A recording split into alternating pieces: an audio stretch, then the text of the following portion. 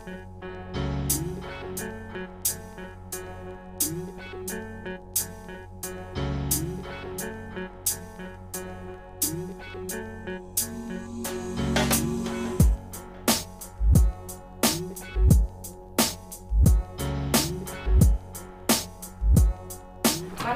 currently serve as the 2013-2014 History Scholars President. Today on our panel we have Jordan Martin and Brittany Boone, who are both seniors in the History Department. Oh, Brittany Harvey, sorry. It's okay. It's too many Brittany's. Okay, on April 4th, 1967, Dr. King delivered a speech at the Riverside Church in New York City. Dr. King is speaking on Vietnam because he has decided to break the silence and protest against American involvement in Vietnam. In fact, Dr. King stated that we are on the wrong side of the revolution. Dr. King is speaking to the clergy and the laymen. A layman is a non-ordained member of the church. Remember that in 1967, the U.S. was turned upside down. America was at a different point at this time. The panelists will give an overview of what King is thinking and as to why we should remove ourselves from Vietnam and how we can get on the right side of the revolution. I'll be talking about Dr. King's 7 main reasons for speaking out and breaking the silence on the war in Vietnam. His first reason was that the war in Vietnam was taking the focus off of helping the impoverished people of America. He said, "I knew that America would never invest the necessary funds or energy into rehabilitation of the poor so long as adventures like Vietnam continue to draw men and skills and money." He viewed the war in Vietnam as an enemy and believed that it should be attacked as such. His second reason was that young black men were being sent to fight in a war on behalf of a country that they weren't equal in. He said, "We have been repeatedly faced with the cruel irony of watching Negro and white boys on TV as they kill and die together for a nation that has been unable to seat them together in the same schools. So why send these young black men to advocate for democracy and freedom, which they do not have at home?" His third reason was being, of course, he didn't believe in violence, and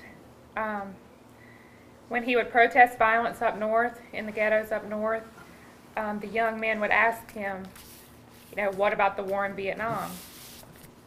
He said, "I knew that I could never raise my voice against violence of the oppressed in the ghettos without having first spoken clearly to the greatest purveyor of violence in the world today, my own government." His fourth reason was to save America's soul. Said, "We cannot limit civil rights to black people in America. It must be an international movement, supporting people regardless of race, religious preference, gender, and sexuality." Fifth, he believed that one day America will be what it is supposed to be.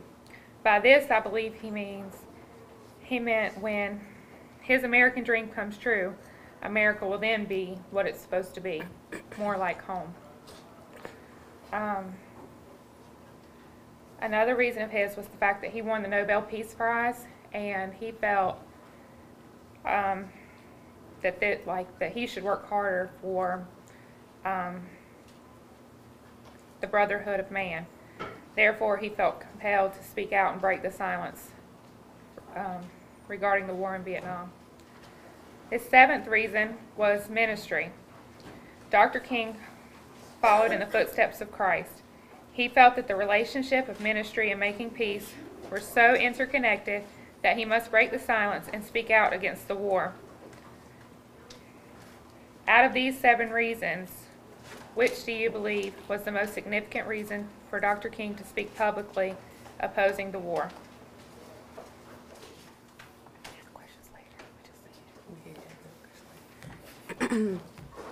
The next section to focus on with this speech is Strange Liberators, and King basically looked at America as strange liberators to the Vietnamese people, because at the time the Vietnamese were fighting for self-determination and a government that was run by them for them. and they had already fought the Japanese and the French. So when they asked America to help them establish their own government. Instead of America helping them establish their own government, America assisted the French in defeating them and putting them back in a colonial state.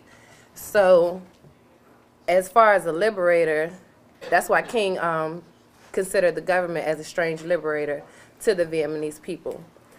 In addition, I want you to keep in mind that Dr. King's views began changing in 1967, and this was one of the main reasons behind his assassination exactly a year after this speech. The next section I will focus on is protesting the war. And with protesting the war, King began to hold himself and his colleagues accountable for their actions and their leadership role in the black community. Like Jordan has stated earlier, that King called on the ministers, and he had to address the young males that were up north fighting and rioting because he was calling for a nonviolence protest. In King holding himself and his colleagues accountable, he encouraged conscientious objection of the war among young men and all ministers, because he was against, as Jordan stated earlier also, that he was against black males fighting in this war when they didn't have the same opportunities at home as a free man. He asked for the people to decide on the protest that best suited their struggle, and he emphasized that everyone must protest. It didn't matter what you did, but as long as you did something to show that you were against the Vietnam War. The war in Vietnam, he described as a symptom of deep disease in the American spirit, and stated that there needed to be a significant change in American life and policy. In 1957, a sensitive American official overseas noted that our nation was on the wrong side of a world revolution. Instead of fighting for the oppressed Vietnamese, we were assisting the French in defeating the efforts, like I said earlier. This position America has taken, whether by choice or by accident, brought up JFK's words in 1962, which was, "Those who make peaceful revolution impossible will make violent revolution inevitable." In my opinion, this is very important, because America refused to give up the privileges and pleasures that came with profits and overseas investments. They were funding the war for the French to fight, and 80% of that cost for the French was sponsored by our government.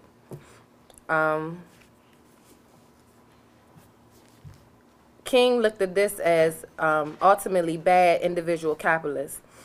So when reading that, it makes you think that they are good and bad capitalists, and that he, with a good capitalist, he called for a radical revolution of values so that we can focus on a person-oriented society instead of a materialistic society. He stated that the true revolution calls us to question the fairness and justice of many of our past and present policies. True compassion follows true action, not just flinging a coin to a beggar. It comes from the edifice which produces the beggar's needs restructuring. And basically, he's saying that instead of helping someone out, restructure that whole system where everyone is equal and everybody is no need to help anyone out. Everyone is taken care of. Instead of looking at the problem, there needs to be examination of the cause. America was capitalizing off of different countries' land for profit without regard to the social betterment, and he stated that this was not just, nor was it just the Western arrogance that we were better than everyone and we couldn't learn from them. And as war as a means to settle differences, all these things he looked at as America's spirit being corrupt. or bad. Because he later stated that America is spiritually dead. And with reading this, I try to compare it to today's society, because some of the cures weren't administered during the Vietnam War, and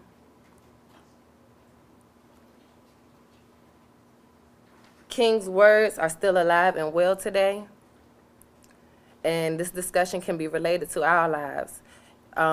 Even though it was 50 years ago, and with the theme going with remembering the Civil Rights Movement after 50 years, it's still things that can be done in America by everyone to protest something that they disagree with that's going on in society. To conclude this, King began to look up upon himself, because if you want to change anything in the world, you have to first change yourself before you can change anything else. If there is something that you don't support or don't agree with, you don't have to go with mainstream, and you couldn't support. You do have a voice, and we have to understand and respect values and morals over profit and money. And I think that's the basic message behind this, is that America really needed a check on their moralities and their values. So I would leave by asking, what would you protest, or what would you see fit to protest today compared to what King was doing? Okay, so we're going to open up to the question. So I'm going to let Brittany propose her question again. As you, African American youth, what do you think you could protest for in today's society, I guess? Is there anything that you find that could be changed, whether on campus or in life or in the African American community in general? Yes. We only got one.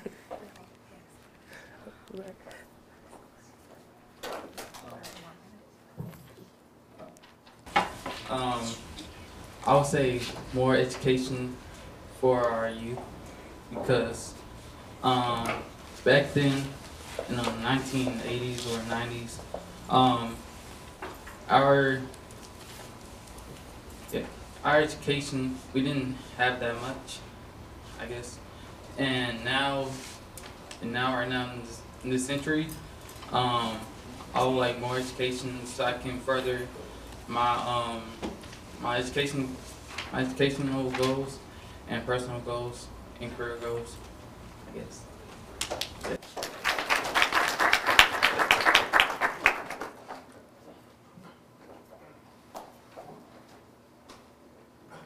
I would say, following this question, which is response, I would say equal opportunity for blacks and other races in elementary school, middle school education system, like A&T programs, and stuff like that.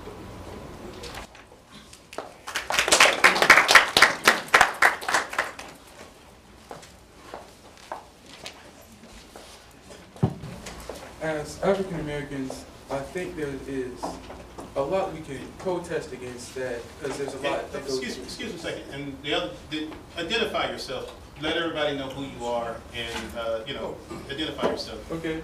My name is Tyron Fleming. I am Mr. Junior at the Early Middle College at A&T. So, but, what I want to say is there's many things we can protest against, but one thing I want to say is that as African Americans, we have abundance of opportunities. And as African Americans, I think we should get together and talk about those opportunities so other people know about these opportunities, and so they can be successful in their lives also. So that's what I want to say.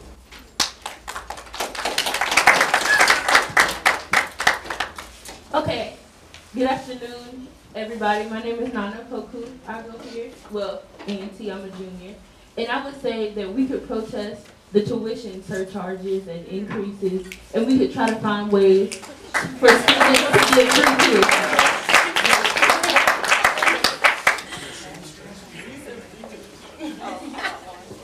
Okay, I got one. I feel like we should protest like with what was previously stated with the Trayvon Martin and I'm Monica. I go to A&T. And with the Trayvon Martin and Jordan cases, that law in Florida is just not right. And if it was reversed, they would have a big problem with it. That needs to change. That's all.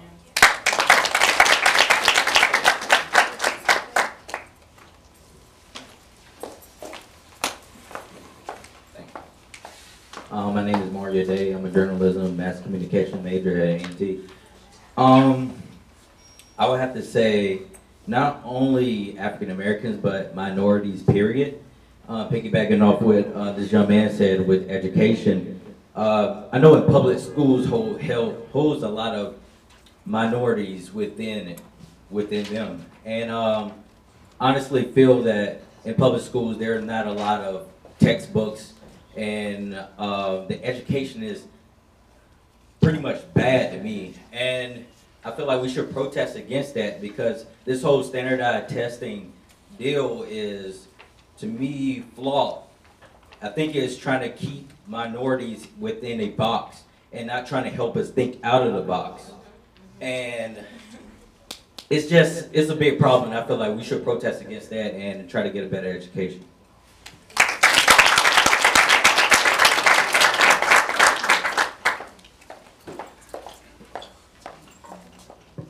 Hi everybody, my name is Alexia, and to go off of what Mario said, I mentor at Harrison Middle School, and what's in play right now is No Child Left Behind.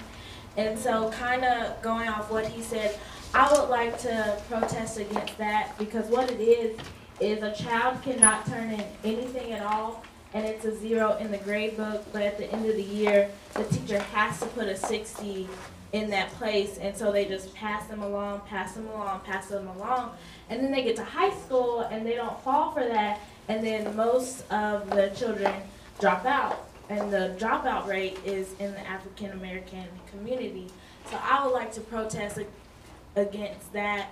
It was put into place by George Bush, and I really just feel like he said it's keeping us in a predicament where the students don't come from good households, so they come to school and they act out what they see at home, and then their grades aren't good, and then by the time they get to high school, they're not ready.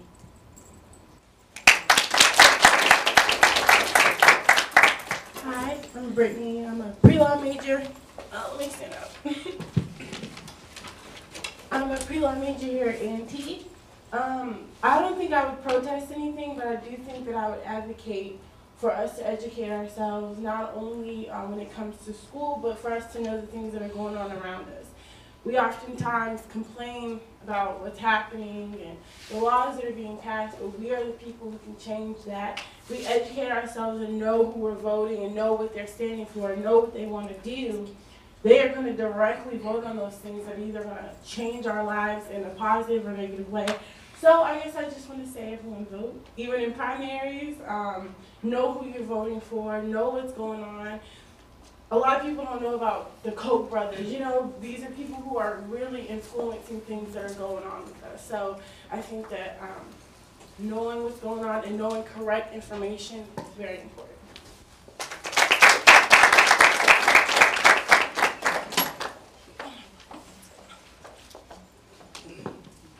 Hi, my name is Kerry Hightower. I am a freshman mechanical engineering student at A&T.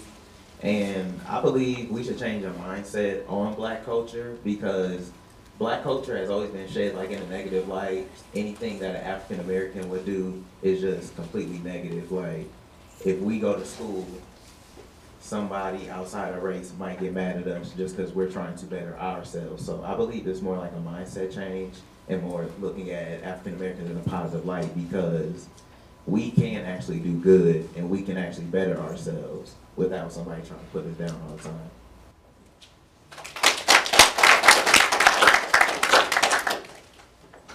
Hey, I'm Johnny Burnett, and I'm a junior here at A&T, and I think I would protest our community coming together more. I don't think protesting the government to fix the education is really going to be the solution. I think we should all just educate ourselves. Like the young lady up in front said, that we should really educate ourselves and become more aware of what's going on out there, and really just like a study came out, I think 2 days ago, that said that white Americans and Asian Americans are the most ready for college. And I think Asian Americans, they focused on, like their whole family focuses on educating the children in their homes. And I think our families should be more into stuff like that. So that's all.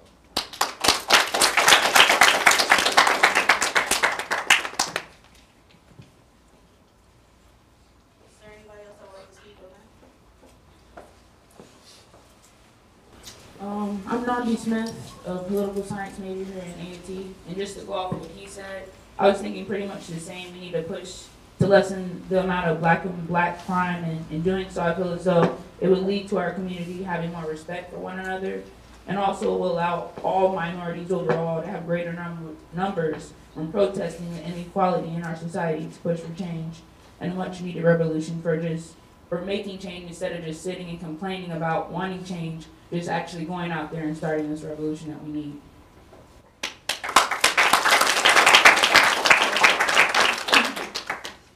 Anybody else that would like to speak on the question posed? Is there anybody that would like to pose a question to them?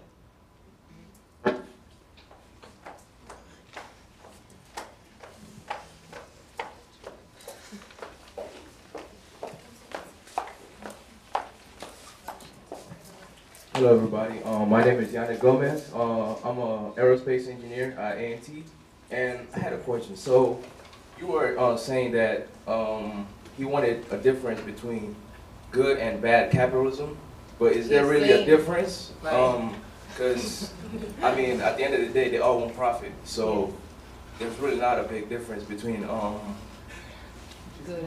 good or bad, or caring for people, because you can make it seem like you care about people, but at the end of the day you still care about your profit. So what is the big difference? Yeah, I think at this time King was still figuring out his views, and it may have been coming out when he was saying the speech.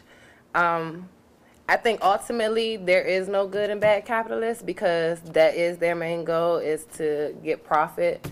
So I think that he just really wanted, if you were going to have, I know it's weird, but it's like if you're going to have capitalism, just have it with, just have morals behind it. Don't let it just fully be about money. But then if we would have seen what he really would have thought after this about the dividing them, I think that he would have seen that both of them were the same and probably would have tried to call for something new.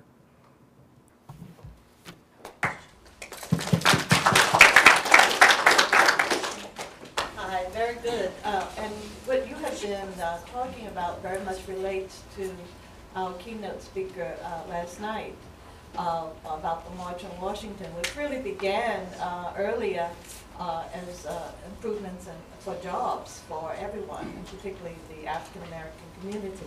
And then someone posed what happened after, or towards the end of the civil rights movement, as a backlash. And we can feel that today in terms of black and brown incarceration of males, the voting rights changes, and ID, and gerrymandering, and the Koch brothers. And I agree, you do begin with yourself, with education, improving yourself and your community. But ultimately, you do have to get out and protest on moral Mondays. And only by really making your voice, by maybe any means necessary, can you change some of the things, because these people have big money. And we live in a global society. The speaker last night said that even when Martin Luther King was alive, the job thing was tight, and it's even tighter. And so it's not just even in America, but globally, ordinary workers, ordinary people, even in China and Indonesia, they're not getting fair wages. They're not living or working in good conditions. So people have to look at the bad or good capitalism, which is the same, and try to fight for workers and for fairness within our own community in this country, but also worldwide.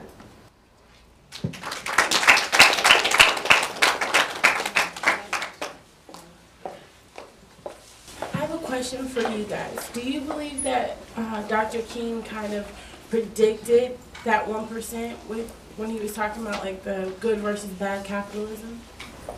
Do you think that he predicted it? Yeah, that's ultimately what would happen. That there would be a 1% that's, you know, deciding everything. They're making all the money, and then everybody else is. I think that it was a 1% during this time also, and that's what made him say something about it, you know? Because, I mean, even though we look at it as 50 years ago, I think that it's still the same model is still in structure. And he was just bringing light to the majority of people to letting them know that this is what's going on.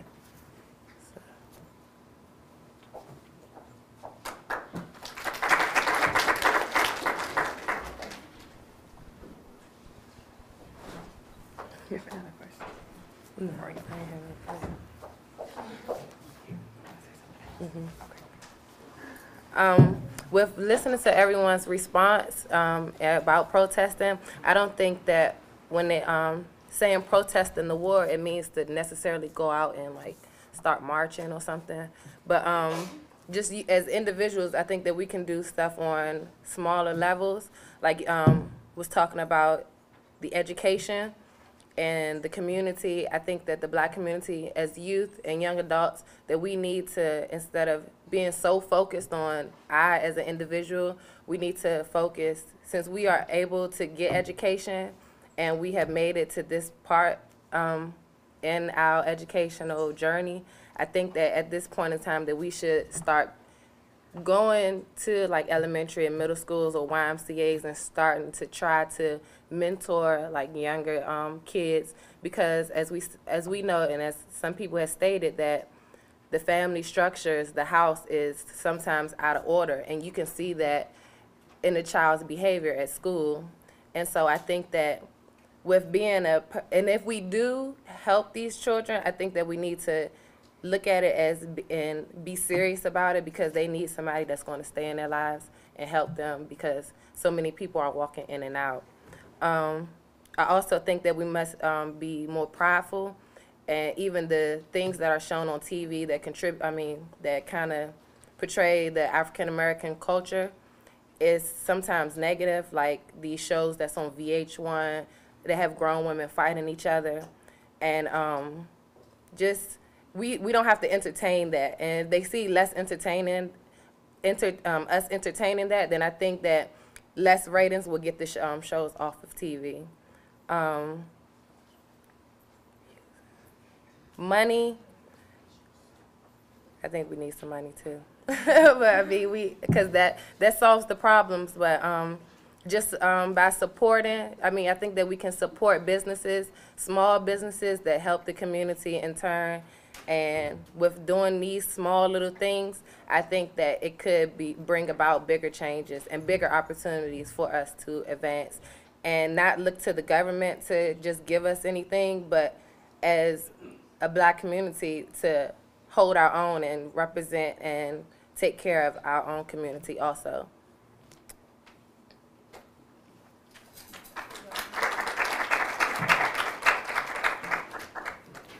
As far as Dr. King's 7 reasons for breaking the silence on the war, are there any of those things that you think are still, in effect today, as far as, the government doing things to take focus off of the poor, or just the inequality between whites and blacks,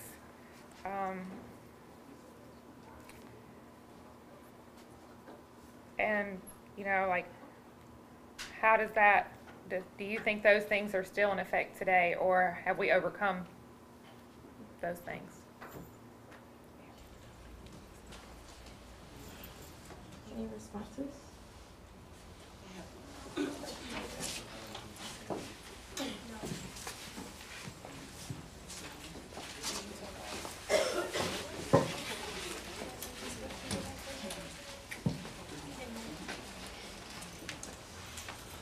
Hello, I'm a senior here at A&T, and I feel as though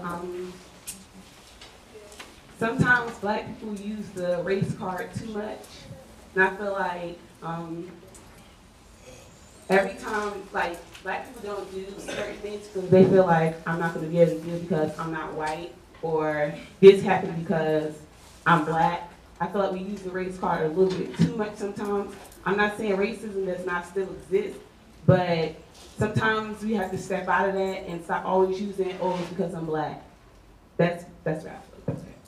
And we have a black president, so it's like times are kind of trying to change, so yeah, that's what I have to say.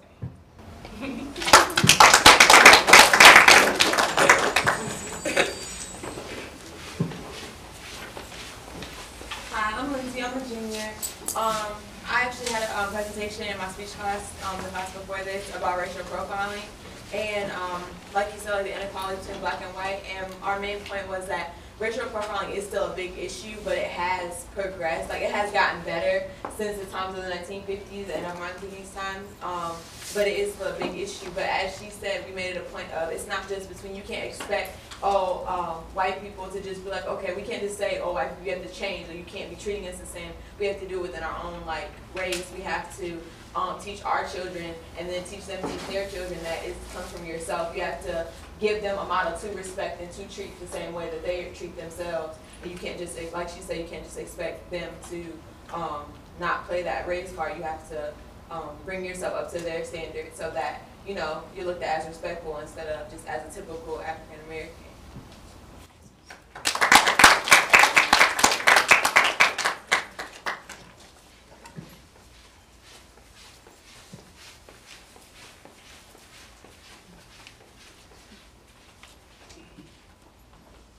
My name is Lim Patterson, and I'm one of your non-traditional students here at A&T.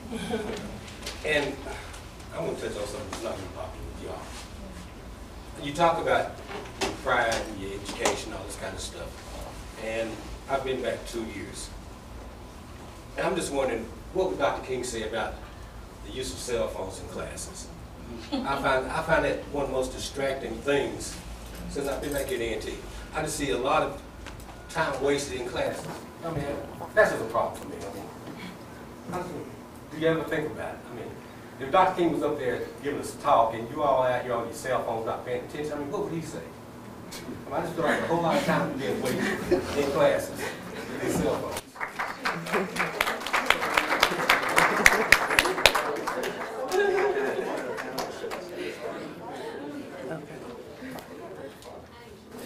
Mario Day again. To kind of go off what he said, I kind of agree with him. I mean, even though I'm born in this generation, I love my cell phone too, but I don't take it out in front, like in class. While, say, if I'm in Dr. Zendege's class, I don't take it out in class. And I don't know if y'all watch the Boondocks. Y'all watch the Boondocks in here? Okay. The reason why I like the Boondocks is it's funny, but it has a moral to the story. Do y'all remember the episode when Martin Luther King came back to life and he was trying to give a speech and everybody was just partying, dancing, not listening to what he had to say? It's just basically showing that as African Americans, we need to do better. We need to pay attention. Yes, like you said, we talked about like our education and all this stuff, but what are we doing to even get that education? Like, we're not even paying attention. I know in my English class, it's a couple of students that are rude to my English teacher when she's trying to give out the information that they need to go over stuff that they need, and they talk back to her, they laugh, and they don't respect her as a person. And I feel like that's terrible, and we need to do better for one. And also to go off what she said, black people or African Americans constantly play the race card. I believe that's true to a certain extent.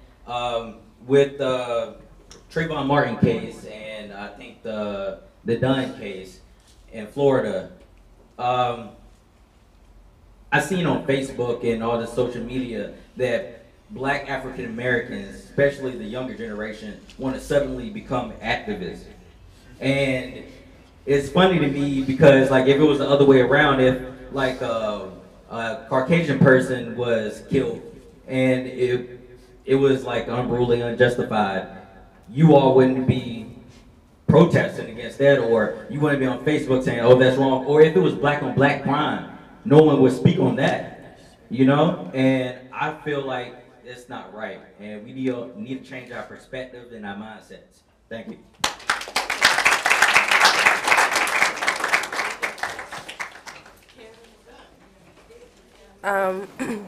To address what the older man and the younger man said, I think that with how King felt about it, I mean, he addressed it, even though technology wasn't as big as it is now. Then he addressed us moving away from a thing-oriented society as far as materialistic and being focused and driven by everything that's not human. That's, you know, like even around the campus, you can see people walking around, but they will sometimes bump into you because nobody's looking up. They're looking down at their phones. So I definitely agree with technology and these cell phones being a major problem.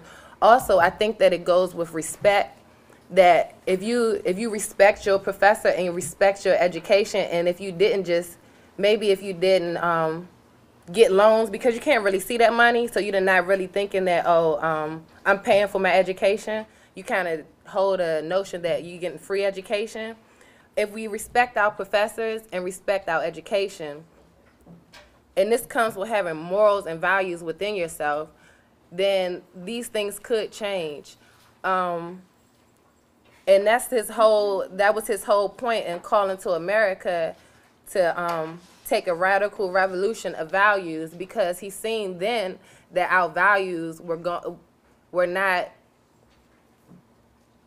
things that could progress us. It was things that was holding us back and was causing us to be poisoned by the system of capitalism.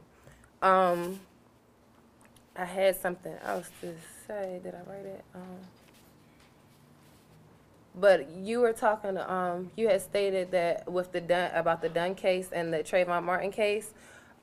I think that we as African Americans have been having a lot of injustice done to us. So I think that a lot of people, even with the Trayvon Martin case and the Dunn case, even though it was evidence that was clear that these two African American boys were killed wrongfully, that it should have been a just outcome. And I think in the African American community, we felt as though he was going to get off. And even having that feeling, as a community, I think that we could have been behind one another better, and instead of protesting, physically marching or trying to get the government to do something, that we as individuals need to change. We have black lawyers, we have black justice, we have black legislators. So those are the people that we can kind of address or try to bring into the community, or even, look at those positions and see where you want to fill those positions and what would you do in that position to make the right changes. Because I think that we can't keep blaming the government on these things, that we have to hold accountability for ourselves. And that's another thing that King was looking to his fellow ministers and even the young men to hold yourself accountable. What position would you play? And don't just think that just because you're one individual that you cannot get change done. Like you can, what did he say? He encouraged everyone to protest something or in any type of way. And I think that that it's, like I said, it's still alive and well today. And we can use this and read his other speeches, because he has he has a lot of speeches. And it's not just the I Have a Dream speech that they outplay every year that we get tired of sometimes. But, it's a lot of things that we don't know. We look at King, but we really don't know King.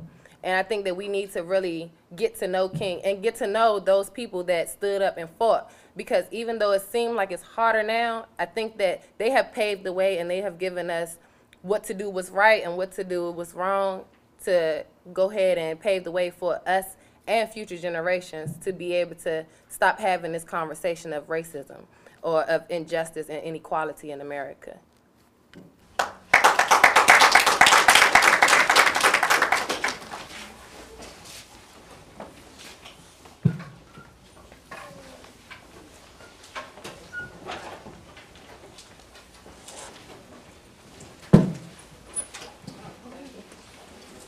My name is Michael Roberto. I'm an associate professor in the Department of History, and I just want to, before we all leave, I just want to say that this panel discussion today is a great product of what we can do here at this university.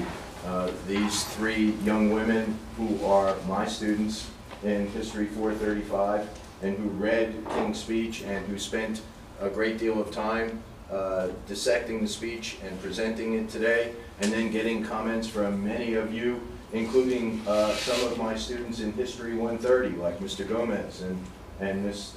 Smith, who asked very, very fine questions. And they're not history majors either. I think they're both engineering students. You're political science, Mr. Gomez is engineering.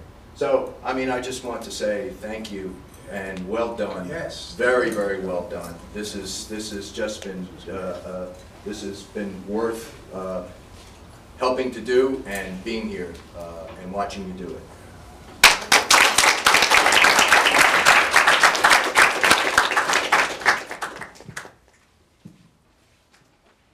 And I just want to quickly say, I heard the comment earlier about the stand your ground laws in Florida. I just want to stress the point that North Carolina has some of the same laws too, so I mean, that's something we need to be concerned about. Are there any more questions?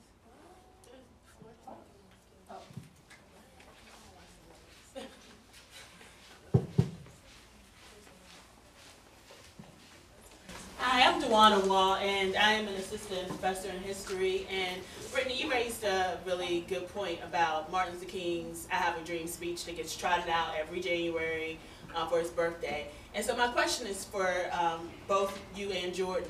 Why do you think there's such pressure to remember just that speech as opposed to this Riverside Church speech? Why do we remember the positive, integrated version of Martin Luther King as opposed to this more radical activist side? I believe because, you know, people didn't want to focus on the negative of what was going on within our own country, so they didn't want to mention all these things that were in this speech, you know.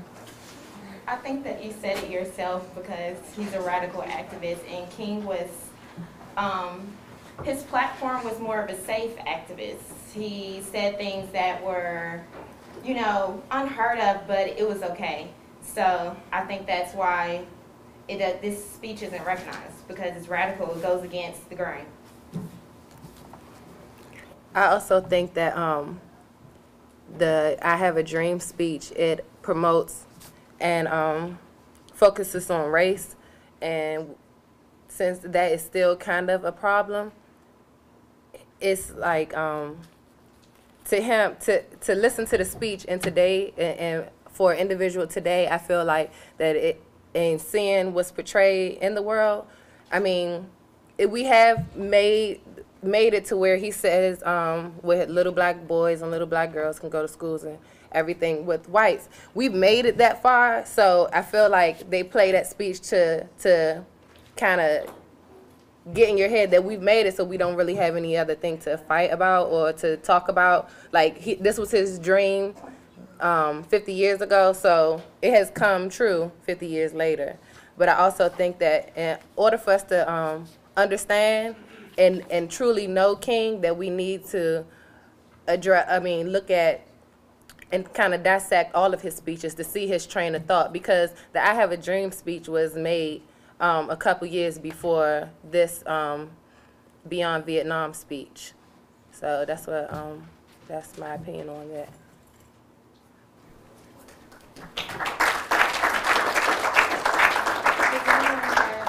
questions?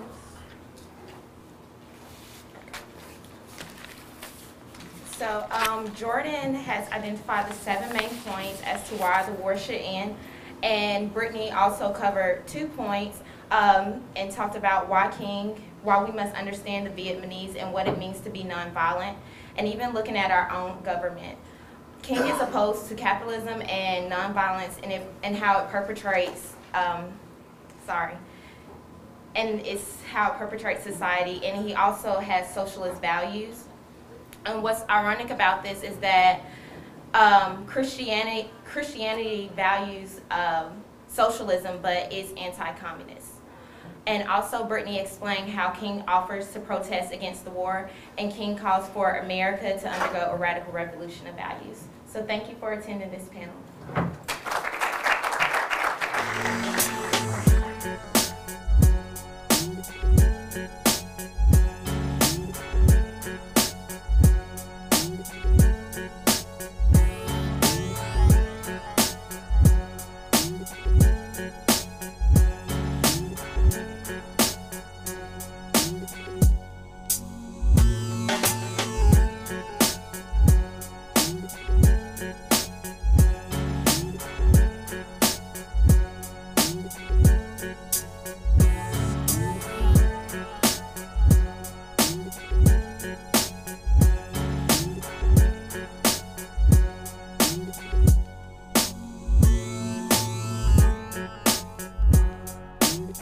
Thank you.